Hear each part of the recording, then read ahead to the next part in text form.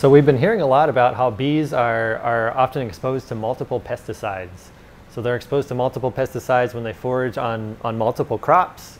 They're also exposed to multiple pesticides when they're taking this nectar and pollen back to their hives, and the different pesticides accumulate it's in the wax, it's in the honey, it's in the pollen. And so we really we're just starting to understand how these different pesticides might be interacting with each other.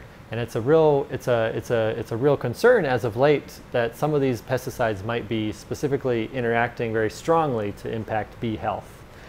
Some of these synergistic interactions include a particular type of fungicide called a sterile biosynthesis inhibiting fungicide, SBI fungicide, which have been shown to interact particularly strongly with neonicotinoids and pyrethroid insecticides. So that's a really interesting question, because in the past we didn't think fungicides really play a very big role in bee health. They should be killing fungi, not insects. But now we're seeing that they might not be quite as benign as we once thought. So my research delved a little bit into this question of how fungicides and insecticides are interacting to impact bee health. To do this project, we performed laboratory studies using Bombus impatiens, the common eastern bumblebee. There's been quite a bit of research on how multiple pesticides are impacting honeybees. At least the bulk of the research that is out there has been on honeybee species. Yet there are hundreds of other wild bee species that are out there and that are very important for crop pollination.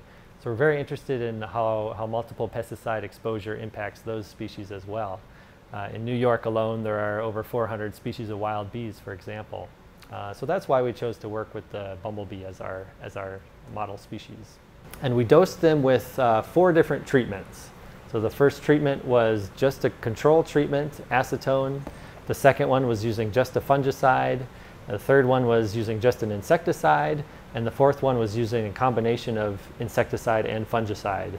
And again, we're really interested in does the combination of having that fungicide in addition to the insecticide, is that more harmful to the bees than just the insecticide or the fungicide alone? So for the setup, we dosed them with small drops on the back of their thorax and abdomen, and we followed their mortality through time. So we looked after 24 hours, 48 hours, and 72 hours. So we did find, in fact, that some fungicides do interact with some insecticides, whereas in other cases, they don't interact synergistically. So if you look at this figure, it's 3 panels, A, B, and C. These correspond to the time period when we took the data. So 24 hours, 48 hours, and 72 hours. That's when we monitored the mortality of the bees. And on the x-axis are the different pesticide combinations. First the insecticide and then the fungicide. So you can see bifenthrin and difenoconazole in the first set of bars, for example. And on the y-axis is the proportion mortality. So 1 would be 100% mortality, 0% mortality. Then if you look at each pesticide combination, you'll see a white bar and a gray bar in parallel.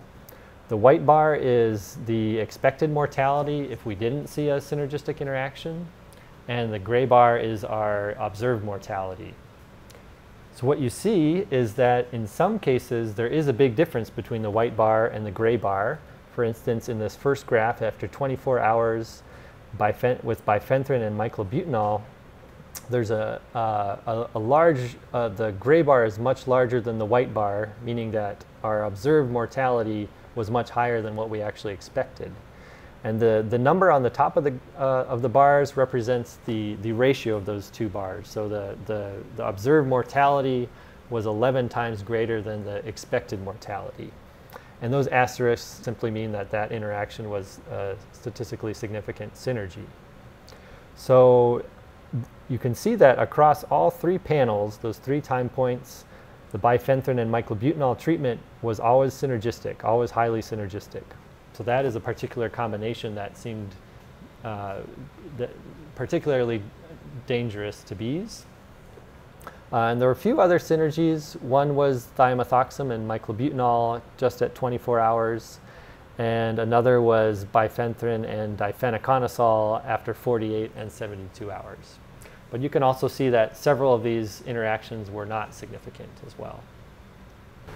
So it's really critical that we continue to look at the role of this multiple pesticide exposure on bee health. There's so many unknowns, so many different potential interactions between different pesticides that bees are being exposed to.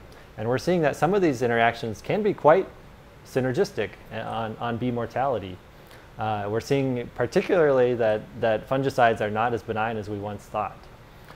So if you're a grower, you're wondering what chemicals might be most synergistic, which ones you might want to avoid, we have some great guides available at the Dice Lab. You can download that from the website, and it shows exactly which chemicals have been shown to be synergistic with each other on impacting bee health. If you're a beekeeper, it's very important that you stay in constant communication with the growers around you, so you know what they're spraying, and maybe that they can learn more about these synergisms as well. And as always, feel free to reach out to Dice Lab if you have any questions. Thanks much.